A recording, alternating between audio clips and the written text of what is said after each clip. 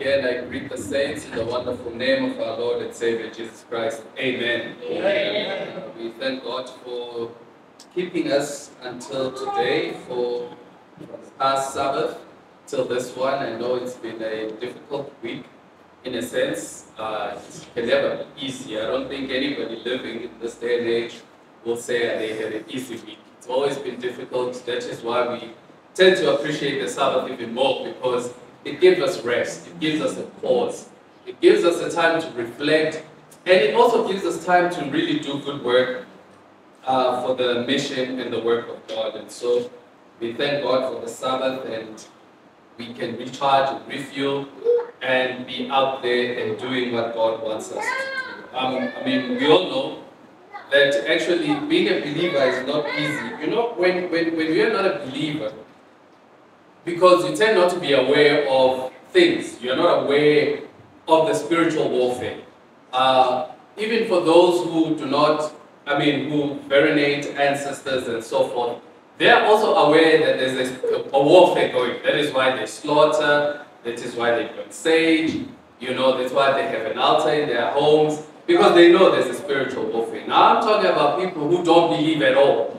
Atheists, and I think sometimes life is easy for them. You know, when you're an atheist, you are so oblivious to everything. You know, everything, when bad things happen to you, well, you always write it off as bad debt. You know, it's like, oh, okay, things have happened, okay. When things are good, you said, well, I worked hard, it's my hard work, and so forth. And that is why, perhaps, one of the greatest challenges in the 21st century is that we are dealing not with people who believe not what you believe, but we are dealing with people who don't believe at all. And this belief has also crept into the church system, into the church life, where you have, let me see if I can put it so that it's grammatically correct and it makes sense in English. We have atheistic Christians. I don't know if it makes sense to you. You're a Christian, but your behavior is that of an atheist. And so that is what we are dealing with now. And that is why, especially in South Africa, when you look into the belief systems, now prior to 1994, churches were filled. Not just black church, but white church. Churches were filled. People were going to church. But post-94, we've seen a decline in people going to church. We live in we worship in Patterson Street, so it is generally where most churches are here in the CBD. Now, if you were to go on Sunday and check on all those churches, you'll find that the numbers has dramatically reduced, and it has nothing to do with COVID. I know COVID had a role to play, but it has dramatically reduced. Why? Because affordability and this belief that all the good things that are happening in your life, it is the result of your hard work, and that is why people turn not to believe. Because why would you believe if you worked hard? Are we still together? Why would you go to church if it's you and your hard work that is doing the things? And so that is why we are dealing with atheistic Christians, where even in church, they come to church, but they don't really believe. Most people go to church because they've got nothing else to do on that particular day. Be it on Sabbath. For me, I grew up in this church, so, you know, most of my Sabbaths I'm here, I'm in church somewhere. And so when I'm not at church, it's always weird. I remember COVID, how weird it was to be worshiping at home, because your psyche is so wired into going to church. And now when we were told that you can't go to church, you have to stay at home, that you are worshiping at home and you're doing all the virtual, it was weird. And that is why we couldn't wait to go back to church. And so even with that, there will be people who will be coming to church, but they're not really contributing or getting anything out of it. It's just the mere fact of, oh, I've got nothing else to do. How much TV? TV is boring for me. I can't do anything. I can't go shopping. Lest I bump into a fellow member who's asking me, what am I doing? Where am I doing? So people tend to just, you know what, let me just go to church. At least I'm there. But it's a topic that perhaps we can talk about it on another day when we're just having a discussion of the decline of Christianity. But we thank God nonetheless that we're here. Anyway, without wasting much of your time, let's go into our scripture. We I'm not going to read the whole passage that I read in Psalm 73 from verse 1 to 17, but I'm just going to read one verse, or two verses, 1 and 2, Psalm 73. That's where we're going to be basing our engagement for this Sabbath morning. And it says, "Surely God is good to Israel, to those who are pure in heart. But as for me, my feet had almost slipped. I had nearly lost my foothold, for I envied the arrogant when I saw the prosperity of the wicked." May the Lord add a blessing to the reading of His word. Amen. Now, you know, last night, or rather yesterday morning, a friend of mine had called me in a sort of panic. And when she called me yesterday, she was like, "Pastor Ayanda, I'm having a crisis of faith." And so I said, "Okay, cool, tell me about it. What's the problem? How can we solve this problem?" And so she regave me of a story that she said that in recent weeks she had gotten promoted at her work. And when she got promoted over someone who was sort of geared, or people around the office had sort of wanted that person to take over that position. But somehow things happened, and then she got promoted above that person. And so when that happened, as she was telling me the story, she was saying that when I got promoted, I was not even in the office, or rather when the announcement was made, I had gone out somewhere. And so when the announcement was made, I was not even in the office. And so when she came back to the office, of course they informed her that she got promoted, and she was happy, of course. But when she came back to the office, what she noticed was that the people who usually, when they were all on the same level, they were kind and good to her. But when she came back after this announcement of a promotion, she realized that these people now were sort of acting funny towards her. They were no longer as friendly as they were prior to the promotion.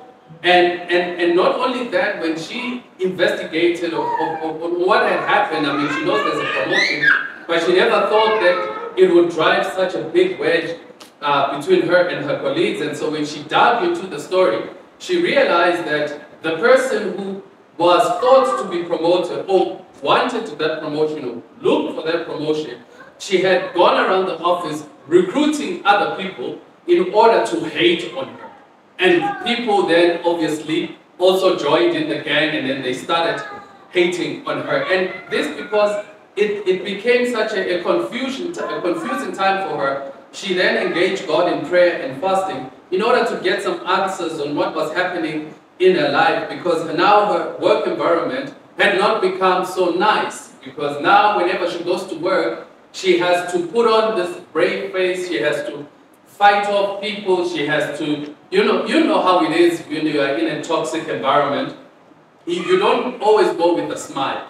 Your smile ends in the car park. As soon as you enter the office, you know that you have to put on a militant mode. And so that's what it was. And so this thing was also not only causing her stress, but it started frustrating her, because now she was wondering that why would God put me in a situation, but now I find myself not enjoying the benefits of being promoted. It seems like the people now that I'm in charge over, they are now undermining me. And so it was a frustration for her, because she is a faithful person. You know, she prays all the time. She generally is a good person. And yet she was not immune to the attacks that she was suffering in the office. And so that is why she engaged in prayer and fasting. And so when she called me, she was like, "Hey, this is what I've been doing so far. Perhaps you can come in with an explanation as to what was happening in the life." Now, one of the things I do know, that as a rule of the thumb, being a God-following believer, it does not preclude you from life's frustration. As we spoke in the morning, that we do get frustrated in life. Frustrations in life are part of what we are. Being frustrated in life, it's not something that you can be immune for. You are frustrated all the time. And sometimes life's frustrations and all of those stuff and stress, they always creep upon us when we least expected it. You know, you'll be having a very good day, everything will be going well, and all of a sudden, somebody gives you a call or you receive a text that just changes your whole morning. And you go through the day stressed and wondering, why is this happening to us? And it does happen when all of us, we have a testimony of such, where everything was going well. Just before you came to church, there was a call that you had to pick up, and that call changed your whole mood. By the time you get to church, your mood is changed because something has stressed you and frustration you. And we all know on frustrations of life. I mean, living in South Africa can be a frustration sometimes because you know, and if you've lived outside South Africa, you actually know the potential of the country. You know how good the country can get. I mean, in recent weeks, we've seen South Africa lead on a global scale. And you always sit in your couch watching the news and you'll say to yourself, man, I know my country can be good. Just because of a few bad apples, we find ourselves as a third world country. And that in itself is a frustration. I mean, when you look at the places we live, I mean, our power, we are no longer sure when there's load shedding. You are in the darkness and yet you pay. I mean, it's a frustration sometimes living in South Africa. You can't even enjoy your car in these roads because you are always now have to drive slow, avoid potholes, because if you don't, it's going to be a burden on you. Because we are living in a place where certain people, instead of delivering services, you find yourself having to duck and it costs you. And not only that, the frustration that you get from living in South Africa. I mean, we live in constant fear of crime, you know, all the time. If you check in our houses, we have butler guards, we have armed responses, we have this, we have that, because we fear what could happen to us, because we've read in the news, we've seen on the newspaper, a neighbor had just reported that they burgled in their houses, and so also you live in that frustration. You can't even enjoy your house. It's summer. We are supposed to be living when our doors are open, you sleep, you know, you can even sleep in your petrol, but you can't, because you know that if you don't lock up your house, somebody will come and frustrate you and take all of this. And fears and frustrations of life are not only just limited to the socio-economic things of South Africa. I mean, we live in a country where there's high unemployment, high this, high that. The price of living keeps on shooting up. Yesterday the eggs were cheap. Today the eggs are costing more than you want to eat. Sometimes you even want to have your own chickens so that you can have your own eggs, because everything is just expensive. Fuel is expensive. Just not so long ago, you would pay 10 rand a litre. Now you're paying 23 rand a litre. That is a frustration. Not only that, we're finding that the people who are supposed to give us fuel, they are mixing it with paraffin, especially the diesel car users. Now you have to be very careful which garages to go, because if you get bad fuel, your car is damaged, you can't go back to the garage and complain. Now you have to fix your car. These are frustrations that you are living in. And all of this, you find that the people in power, they are not getting any of the smoke that people on the ground are getting. For instance, if they found dollars in your couch or underneath your mattress, you'll be talking, you are serving time in jail. And yet the people who are powerful, they found dollars underneath their couches, and yet they're still ruling the country. This is the frustration I am talking about. Certain people will start wars and they will not be labeled as war criminals, but if we, for instance, South Africa, just decided to invade Lesotho, we'll be dragged through international courts being called war criminals. It just goes to show that the world that we're living in is a frustration, and on top of it, God expects us to be faithful, of which is also another frustration. And then also to go deeper, being a church member is also another frustration, because you find yourself in situations in church where you have to duck and dove members, because not everybody who's in church or attends church has a heart of worship. And if somebody is working extra hard to make your living or worship experience even miserable, because even in church, we're not immune to attacks. You will come to church in a jolly mood to praise the Lord, but there's somebody who's planning something somewhere in order to make your life miserable. And that is why you find people staying at home, not coming to church because they don't want to see certain people. Because as soon as you see that person, your whole mood is going to change. And then people are going to say, but you're going to church for God, you're not going to church for people. But I'm here to tell you, my brothers and sisters, when we go to church, yes, God is there. But when we go to church, we're going for you. Are we still together? When we go to church, I'm here, I come to church to see you. But now, if you are making my worship experience very hard, what is the purpose of me coming to church? And so, frustrations are everywhere. And so, then it introduces us to the text that we are focusing on. It is a psalm of Asaph. Asaph is a Levite, he's a man who is living in the sanctuary, and as we know, in the Old Testament, the Levites were people who are serving God, who are serving in the sanctuary, and we are introduced to Asaph. And Asaph writes a psalm, and as he writes a psalm, it always presents as a legal argument in court. It seems like he's putting God on trial and his court, and he's presenting his proof on why he is frustrated.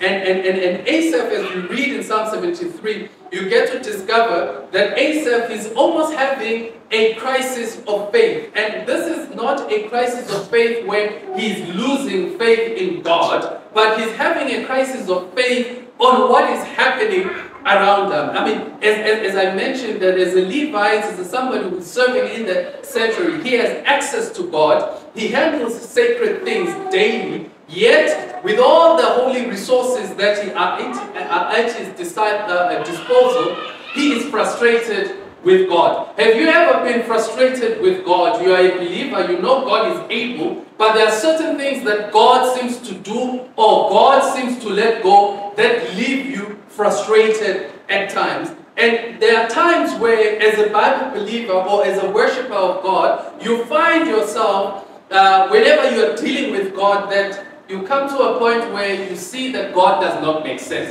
Have you been in the state where God does something that just doesn't make sense? Where God sees injustice happening and God says nothing. Or God does nothing when your life is falling apart. You're going through a bad divorce. God says nothing. Your kids are misbehaving. God says nothing. At work, people are ganging up on you. God says nothing. And to the point where you even ask yourself, why do I even bother with God when it seems that God has taken a holiday? You remember when Elijah was facing with the prophets of Baal. One of the things Elijah said to mock the idol, says, maybe your God has gone on holiday. Because there are times when you are dealing with God and your life is a mess, where you feel that maybe God took a holiday. You know, he has left an email message that is out of office. That your life will be falling apart and you don't even know what was happening. Now, one of the things I have learned, that just because you have access and you have proximity to God, it doesn't mean that you won't be angry or you won't be frustrated. That just because you know God, just because you read the Bible, just because you pray, just because you have access to God and people turn to think that you have better access than they are, it doesn't mean that you are excluded from frustrations in life. Now, this session by Asaph, as I've mentioned, it presents like a courtroom where Asaph has put God on trial and he has proof of his lawsuit. Now, what I love, especially with Bible writers and people that we read about in the Bible, that they were never scared. Whenever they were frustrated with God, they would venture out. You know, they would vent their frustration at God. Now, most of us, and I think this is where sometimes we lose the plot, is that when we are frustrated with God, we let our frustration out on people who have nothing to do with what God is doing in our lives. Because there are times where God is an instigator of your frustration.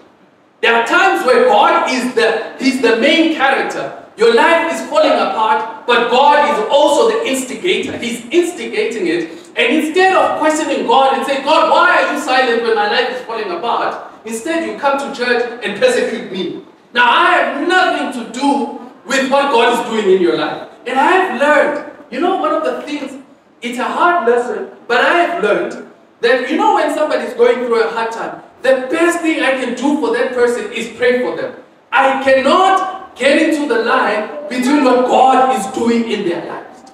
I can pray for you and fast for you and hope that God intervenes in your life. But I am not going to be a Messiah in your life because I do not know who's the instigator here. It could be God. Because if it's the devil who's instigating the hard things in your life, at least we can run to God. Are we still together? When Satan is against you, at least you know that, hey, I've got God I can run to. Now, who do you run to when God is the instigator of your problems?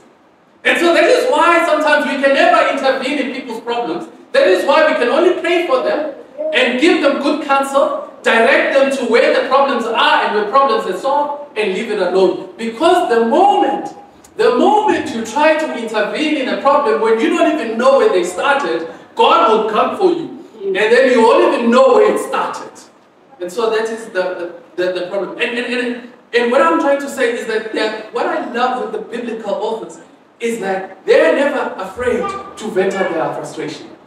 When Job was having a crisis of faith, he never vented it out on his wife, he never vented it out on his friends, but he addressed God. When David had problems, he vented it out on God. When Jeremiah had problems, he vented it out on God. And perhaps it's a lesson that we need to learn, that when our lives are going through a mess, one of the things that the person that we need to take our problems to is Jesus. Like the song says, I must tell Jesus all of my sorrows, for I cannot bear these burdens alone. Now, when he starts his argument in Psalms 73, and it pins him, it's almost like a premise of his argument, and which is very interesting.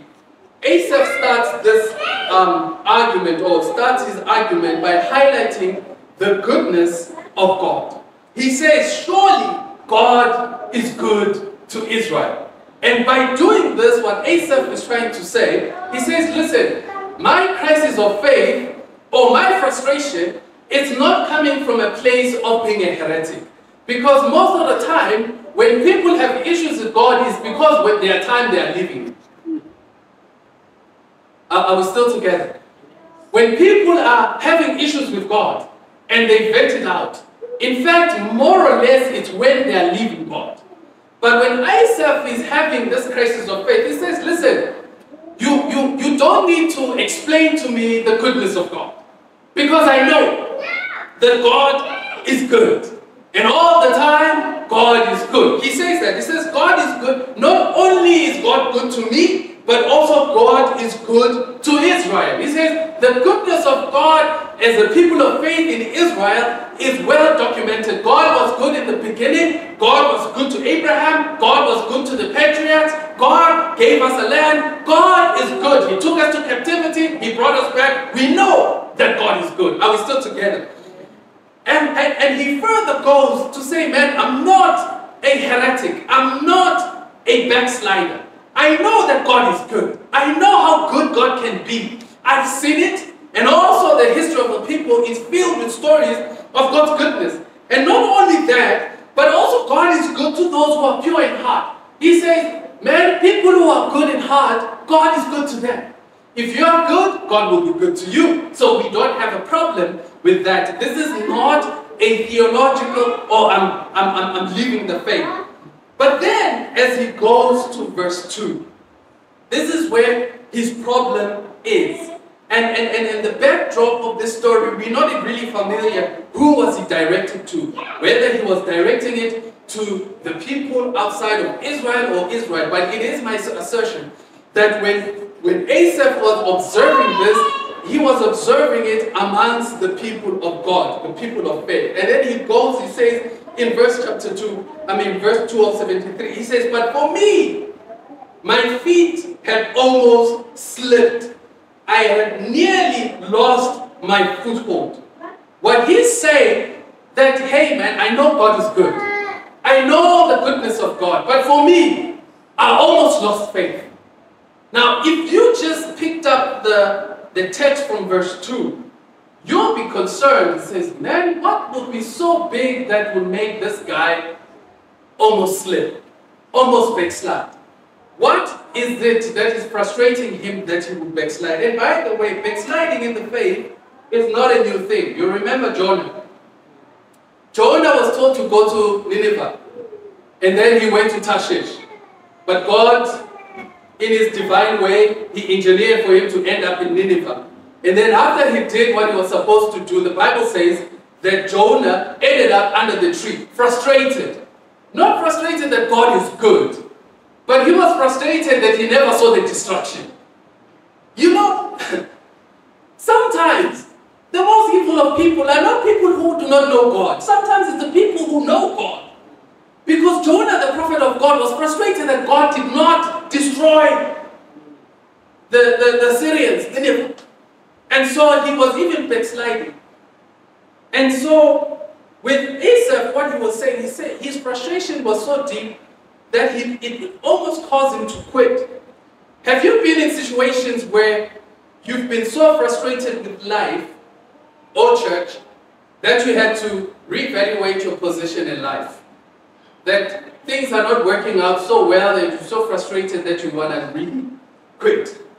And furthermore, as you read the following verses, I think he goes deep into it, that nothing would destabilize you more than seeing the wickedness, or rather the wicked people get ahead in life. I remember when I was growing up in the township. In fact, you would even see this even in social media. It's even documented in television, that the people who are criminals, they get ahead in life. They have the nice cars. They have the nice girls. I mean, they have money. You are waking up to go to school, go everywhere, to hustle hard. And the wicked, and you know this wicked, you know, we had this neighbor while we still stayed in the township. We didn't know what this guy does. We didn't know what he do. He lived opposite our house. But every morning, he had a nice car here. He lived in a nice 4-room. You know those 4 rooms, painted it nice. It had, it was really nice. It was really nice. It was white and everything. I mean, in our street, we were okay. But this guy, we didn't know what he did. He drove a nice car. His life was okay. And this sometimes would frustrate a believer. Have you never been frustrated by people who are doing heists? They never get caught. They always have money. They always get away with things. Doesn't that frustrate you? And yet you have to wake up in the morning. You have to work extra hard. You have to deal with an impossible boss. You have to deal with impossible colleagues. You have to deal with impossible situations. And yet the people who are wicked, who are doing all these wicked things, pushing narcotics all over this place, they are seemingly getting away with life, and you have to work extra hard. It will frustrate me. It frustrates me to this day, but what can we do? And so Asaph, when he was looking at this, he says, man, these people, they are so wicked, and yet they are getting on with life. He's having an argument with God. He says, God, have you taken a break where you are looking at people who are wicked and nothing is happening to them? In fact, as he goes, he says their toxicity has a following. Cruel people have a fans. If you keep on reading the text, Asaph says, man, these people who are toxic, who are wicked, not only are they wicked by themselves, but they have a following. Have you noticed that toxic people can never be alone? Oh, you guys don't know toxic people.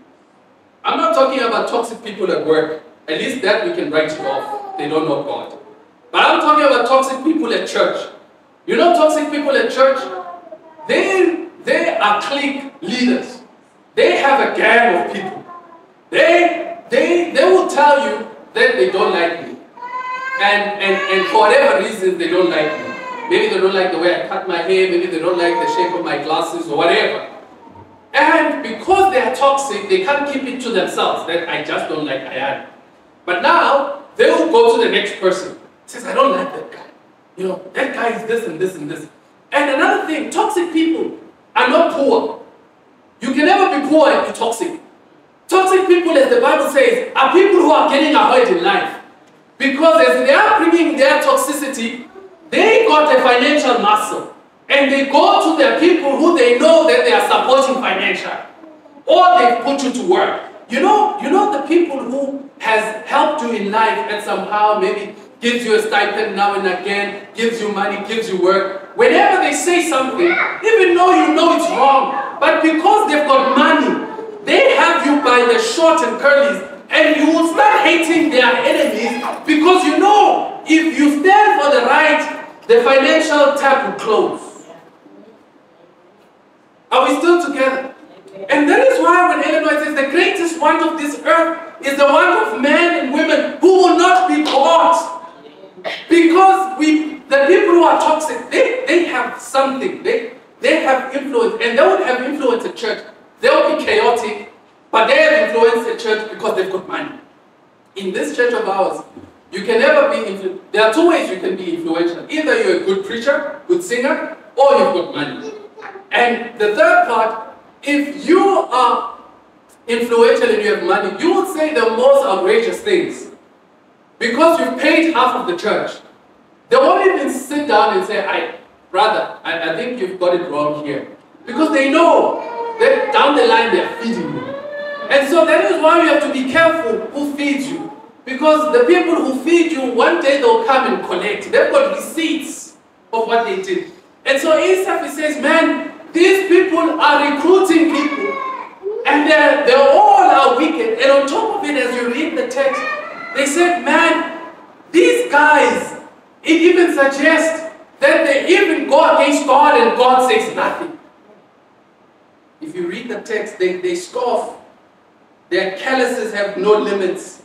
Their iniquity keeps on going. They clothe themselves with violence. You know, as I said, you know, toxic people from outside church, I don't mind. It's toxic people. But people at church, they become so toxic, they always threaten people. They'll chase you from church, kick you from church, and they have no regret about all of that.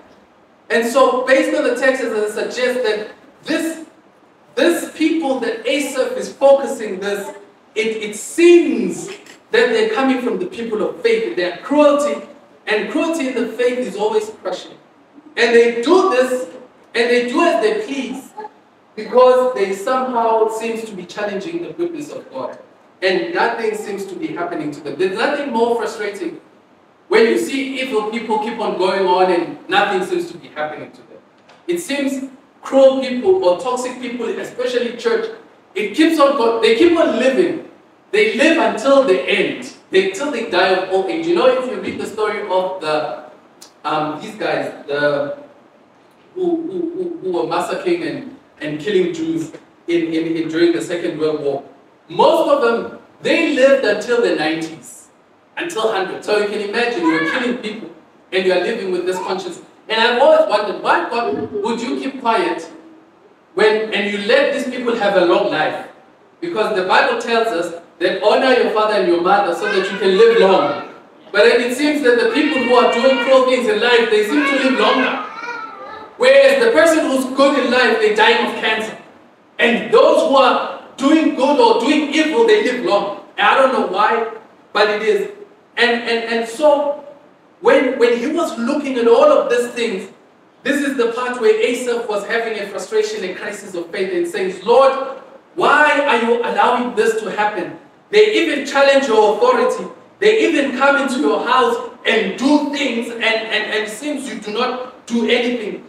These wicked people, they do not have a care. They live a carefree life, and they go on to amass life. These people keep on getting promotions at work. Nothing seems to be happening. Their kids are going to university. Their kids, everything is going around. But yet they are wicked. Why, God, are you allowing this to happen? And this is the source of Asaph that is causing him to backslide. Because he says, man, I think what I'm doing, I'm not doing God right. Because I've been faithful, I'm serving in the temple, I'm doing all the things that God wants me to do, and yet I'm not progressing. And yet these people who have no care in the world, they don't care about God, they're cruel to people, they're wicked, and yet they're getting their things put together. And so just before that happens, just before he considers backsliding, What Asaph says, he says, man, I wish I could give up.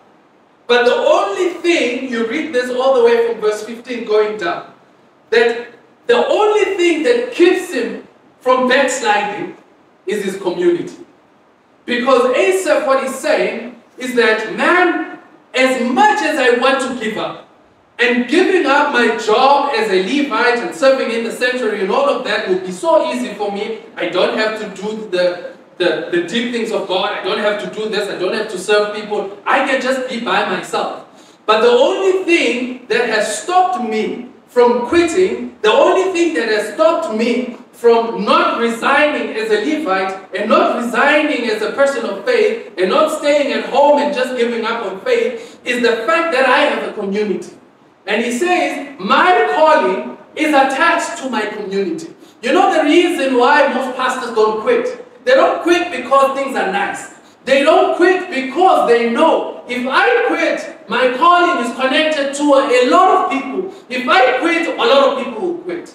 Sometimes we don't quit, not because we want to endure the abuse that sometimes comes from church. Sometimes you don't want to quit because all of these things, but you don't want to quit because you know that somebody is holding on to God because you are holding on. And if you quit, someone else will quit. If they say, man, if he gave up, then who am I? And so that is why Asaph says, man, I was close to it. Like, if I were to tell you testimonies, I've been through things where I had all the right to say, you know what, God, I think I can just chill and just be a regular member and not participate in church and just be okay. Because especially once you take up the calling, you tend to see the wickedness. You tend to see things that you shouldn't see. You tend to hear things you're not supposed to hear. But just because you know that your calling is giving somebody else's hope, you hold on. And that is what Asaph does. He says, man, I stayed in the place where I'm staying because my community is connected to other people. Some people are holding on because I'm holding on. I cannot quit. That is why you cannot quit. That is why you cannot stay at home. Because even though people may not tell you, some of them are believing because you are still believing. Some people are praying because you are still praying. So if you were to give up and stay at home, they'll say, then what is the purpose? What is the need for me to be holding on? And I love verse 17, which actually makes everything even much more easier. Asaph says, as I considered all of these things, as I looked into the wickedness of people and all the pressures and stresses I've gone through in my own life and seeing all these people and presenting this argument to God and God, why are you quiet and all of these things. Then in verse 17, Asaph says, then I went into the sanctuary. He says, I went and had a worship. He says, just before I could quit, just before I can draft and send in that resignation letter, just before I could send that letter to the church board and says, man, remove my name from your church records. What Asaph is saying, then I went into the sanctuary. Because in the sanctuary, that's where all answers are revealed. When he went to the sanctuary, he says, man, I went to worship. And when I went to worship, the Bible tells me that then I understood their destiny. You know, once God becomes silent, you don't stay at home until God answers you. The Bible says, go where you find God and have a worship experience with God. And once you have an experience with God, then you would understand why your colleague is doing what he's doing to you. Why the next church member is doing the things that you're doing to you. And what I love with God, once you engage God, God gives you answers. When Asaph went into the sanctuary, he had another encounter with God. And God gave him providence. You know the word providence? It comes from the word provision. Provision, it is is something that is yet to happen. And vision is seeing things that are about to happen. So when you get that word together, it's provision and later it's providence. So what Asaph is saying that as soon as I went into the sanctuary, as soon as I had a worship experience, as soon as God elevated me to the higher heavens, I got to see the future. I got to see that these wicked people have no happiness. These wicked people are abusing people because they have no peace. I can tell you this, my brothers and sisters, that nobody abuses somebody and because it comes from the goodness of their heart. It's because they are having a hard time. And instead of having their hard time all by themselves, they'll come to church and blurt it out to you. And so when Asaph says, he says, I went into the sanctuary and then I saw their end. I saw and I understood their final destiny. So don't take for granted God's presence. And that is why at the end, when we come to church, we come to a place where we see God and have His presence. We come to church to sense and come to worship. And so don't look down on worship.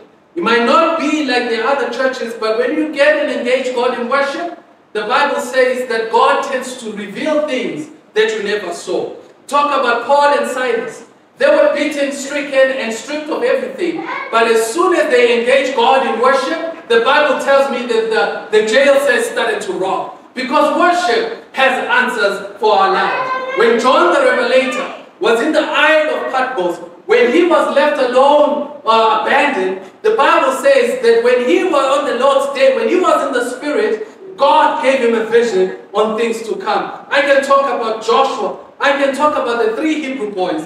When they were thrown into the fire, the Bible tells me, inside the fire, they had a worship experience and Jesus joined them in there. And so that is why when we have worship, we don't look at the numbers, but we look at what God is doing in their lives. So no matter how much of a mess your life has been, before you give up, I would recommend that you start in the sanctuary. That you can start with God and let Him reveal the goodness of God. As the Bible will say, test and see that the Lord is good. That when you magnify His name of the Lord, you see how God indeed is. When you praise God in the sanctuary, in the firmament of His power, you will understand when David says, let everything that has breath praise the Lord. When you go into the sanctuary, you will understand why Job says, I know my Redeemer lives. He's a man who had boils from head to toe. But at the end, when he says, he testifies, he says, I know my Redeemer lives.